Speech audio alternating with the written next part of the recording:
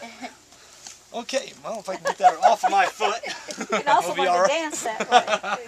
That's actually how I learned how to flat-foot dance, Yeah. believe it or not.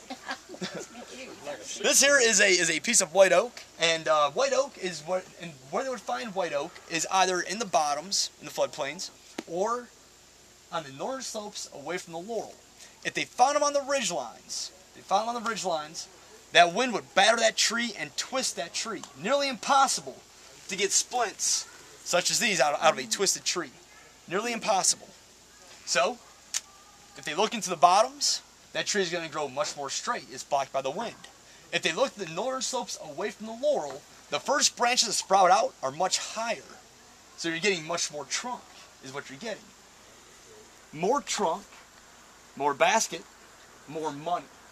You go down here to this mill, 12.5 cents for a bushel of cornmeal. You don't have 12.5 cents, but what you do have is your double-sided pie basket. Lizzie Mabry, she just might need one of these for her blackberry pie. She just might need one. This year, you get you 2, maybe 3 bushels of cornmeal. The bartering system was in place here. It was a very remote and very isolated area. Bartering system was definitely in place here. They find their tree. Let's say they find their tree on the northern slope. Okay? So, they find their tree, no knots, no blemishes. Blemishes, it could be diseased. You could have weakened wood. I don't know about y'all, but carrying 60 pounds of cornmeal in this here bushel basket on using weak wood is not the best idea. So, no knots, no blemishes.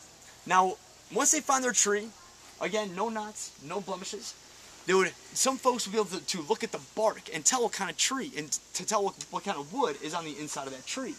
Others would feel the bark, and if it was soft, smooth, and flaky at the touch, that there is a good basket-making tree. They wouldn't stop there. They'd take a knife, cut a notch into that tree, watch the sap ooze out. Watch the sap ooze out. I read one report of a guy who actually bit the tree to find out how soft that wood was on the inside. True. They find their tree. Yes, quite possibly. Quite possibly. They find their tree, they go and they cut that tree down, they cut it down into logs, and what they'll have, what they'll use next, is this here fro.